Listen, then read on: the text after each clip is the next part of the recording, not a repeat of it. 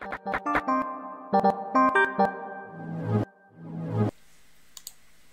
and welcome. Today we're going to continue our series on C programming, but what we're going to look at doing is we're going to look at taking an application we wrote in C and compiling it for Windows, but on a Linux machine. So if you're developing on Linux, you can compile it for Windows. Of course, you'd want to test it on a Windows machine, but let's go ahead and look at that. And we don't have to change our code at all for most of our projects. So we're just going to compile our hello world, our first little application, just this here, okay? But we need a compiler that will cross-compile for us. So I'm on a Debian-based machine. I'm going to use Aptitude as my package manager, but whatever distro you're on, use your package manager. And what we're going to do is we're going to search for MingW. It's going to give us the list of packages. The one we're going to install is this MingW-W64.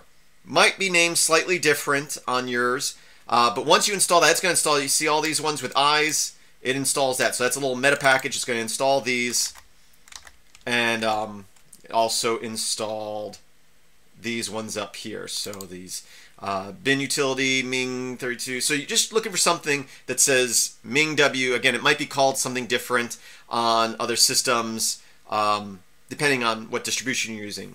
But you should be able to figure out which one is which. And once it's installed, I've already installed it, so use your package manager, apt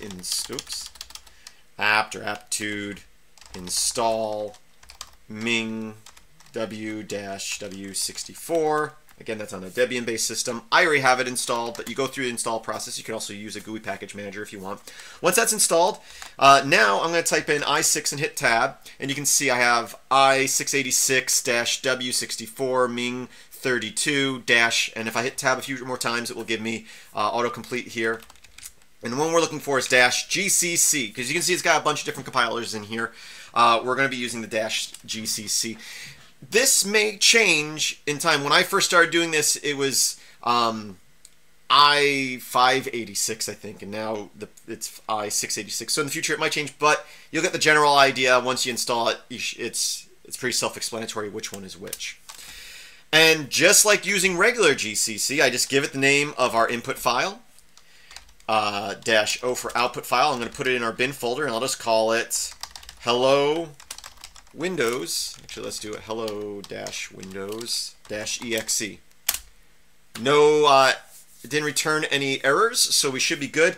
And I can use my file command to look at the file, so we'll do that. And it will tell us that this is a executable for MS Windows. And it's a console application. We'll talk more about that in a future video as we work on hiding our windows. So yeah, I'm gonna save this and go to a Windows machine and test it out.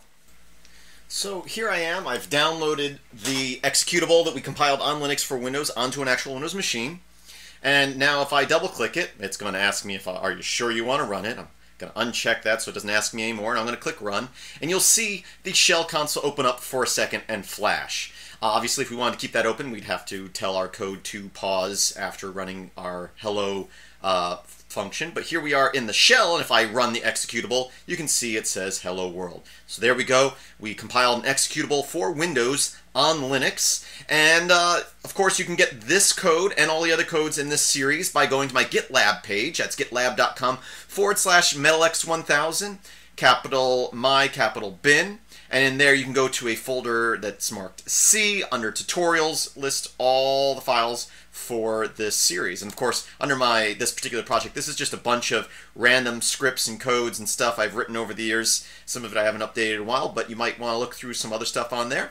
And I hope that you also visit my website, filmsbychris.com. That's Chris with a K. There's a link in the description to that as well. You can search through my videos.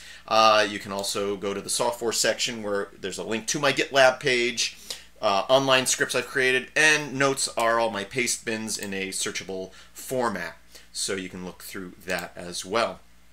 I do hope that you have a great day. Think about supporting me on Patreon or through PayPal. You can do that on my website, or there's links in the description of this video. And I hope that you have a great day.